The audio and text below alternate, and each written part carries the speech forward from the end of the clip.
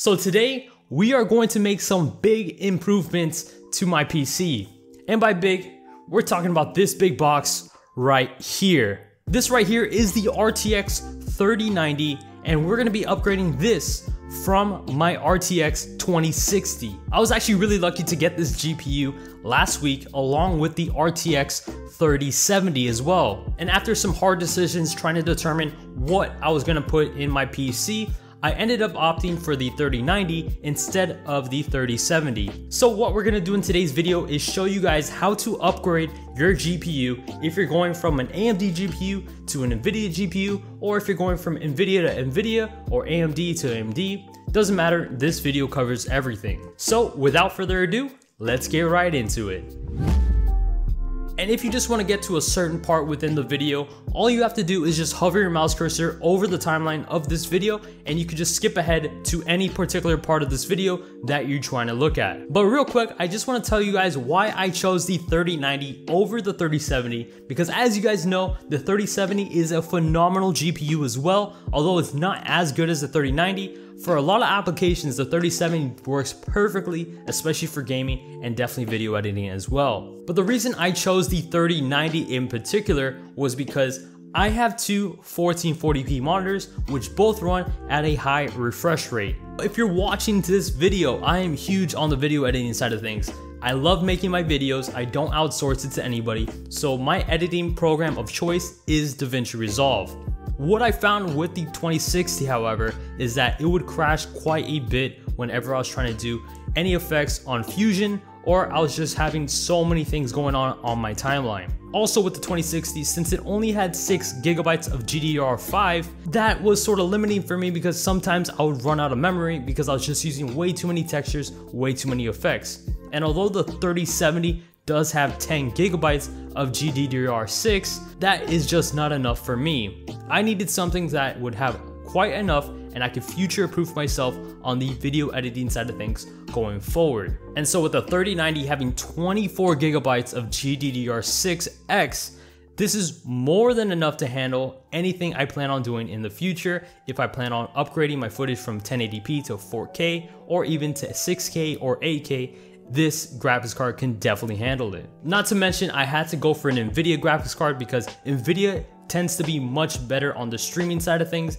And if you are an avid follower of me, you guys know that I stream every Wednesdays at 8 p.m. So whenever I stream, sometimes I like to stream and then show off my video editing skills while I stream. So, you know, if I'm using video editing and it's taking up a lot of bandwidth on my graphics card, and I'm streaming at the same time, there could be a lot of clashes going on, especially if I didn't have a good enough graphics card. So basically in a nutshell, my 3090 that I am installing into my system is gonna future-proof me for a very long time. But anyways, let's get right back to the video. So how do you upgrade your GPU in your PC?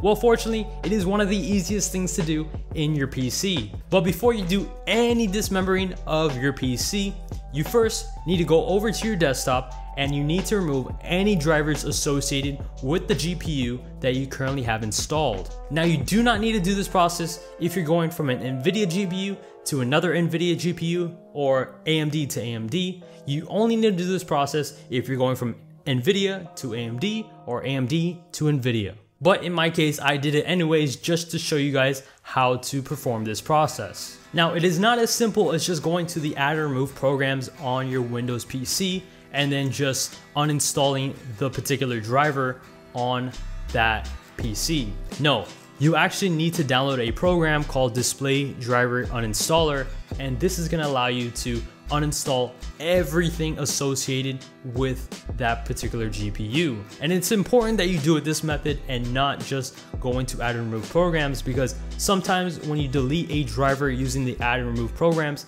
it still leaves remnants of that particular driver, which can then cause issues if you're going from NVIDIA to AMD or AMD to NVIDIA. So we don't want to have any issues, so make sure you download Display Driver Uninstaller, which of course I'm going to link it in the description down below in case you're going to do this method. So after you go to the website and you download Display Driver Uninstaller, you just have to have it on your system. You do not need to open it right now. because we have to boot the system into safe mode. So to boot your system into safe mode, make sure you have everything closed and you just go over and restart your system, but you make sure that you have Shift held down while you do this. After you successfully boot into safe mode, you just need to click on troubleshoot. After you click on troubleshoot, click on advanced options and then click on startup settings, and this is going to allow you to boot into safe mode correctly. Once the options for the startup menu pop up, just click 5 on your keyboard and that's going to enable you to boot into safe mode with networking enabled as well. Now once you boot into safe mode, as you'll notice, it's going to ask you for a password. This password is not the same as the PIN that you normally use to get into your Windows PC. Big mistake I was trying to do was just enter my PIN and it just wasn't working for me. So make sure you enter in the password because they are two different things. But basically after you do that, then you have successfully booted your system into safe mode, and now is when you can open up Display Driver Uninstaller. And so after you click on Display Driver Uninstaller, you can close out of that little menu that first pops up, and then you could just click on Select Device Type. And for here, you want to make sure you click on GPU, and then you want to uninstall each individual driver for each manufacturer. And I do recommend that you do this because sometimes you do leave remnants of a different driver on your system, so while you're here, you might as well just wipe everything clean. That way, when you load the new drivers onto your system for that new graphics card, you don't have any issues going forward. So as you see, I clicked on each individual driver and then I clicked on clean and do not restart. That way you can delete the rest of the other drivers. When I got to the last driver, which for me was NVIDIA, I then clicked on clean and then shut down. That way, after it shuts down, we could power off our system and then we can remove our graphics card. Now that we have cleared all our drivers off our PC, now it's time to dismember our PC. And this process is extremely simple. First off, we just need to remove the side panel, that way we can get into our PC. For me, it's just 2 side screws that are on the side. After we get into our PC, now it's time to remove the GPU.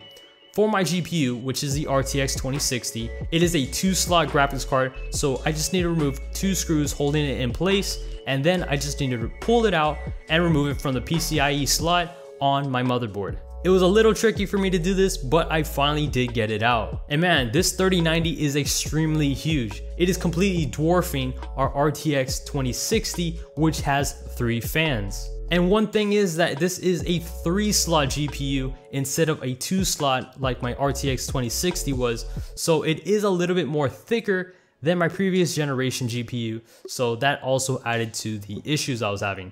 And getting this 3090 into my system was quite tricky because I have a Noctua cooler, which is already huge as is, and then just trying to fit this big old graphics card was very difficult, and I'm not gonna lie, it got me a little worried because I thought the motherboard peripherals were in the way and preventing my GPU to fit in the PCIe slot.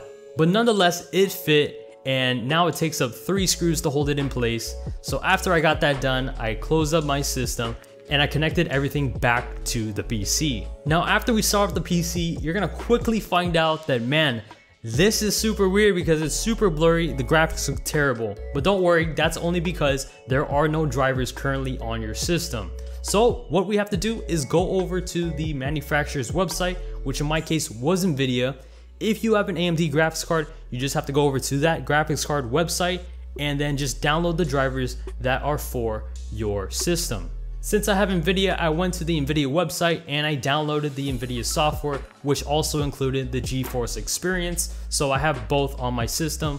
And don't worry, if you're like me and you're a video editor and a gamer, there is nothing to worry about because the studio ready drivers also include a lot of the game ready drivers, so you don't have to worry too much about this process. But after you have the drivers downloaded, you're gonna see that the resolution comes right back into place and everything looks way better on your system. Well guys, that concludes today's video. Thank you so much for watching, and if you enjoyed today's video, don't forget to like and subscribe for more content just like this. If you have any questions regarding this GPU, my last GPU, or the 3070, I don't know, ask away in the comment section down below because I would love to know what you guys have to tell me. If you're wondering, what did I do with the 3070? Well, fortunately, one of my friends was actually looking for a 3070 for their PC, so it ended up working out perfectly because I kept the 3090 and I gave the 3070 to one of my close friends at cost. So he was able to benefit from it, I was able to benefit from it, and at the end of the day, you can't call me a scalper. And remember guys, I stream every Wednesday at 8 p.m. So if you just want to hang out, you want to chit chat, or if you just want to ask some questions, that is a great place to reach me. After all, they don't call me Matthew the Best for nothing, you know what I'm saying? But anyways guys, my name is Matthew. Thank you so much for watching, but as always, peace out.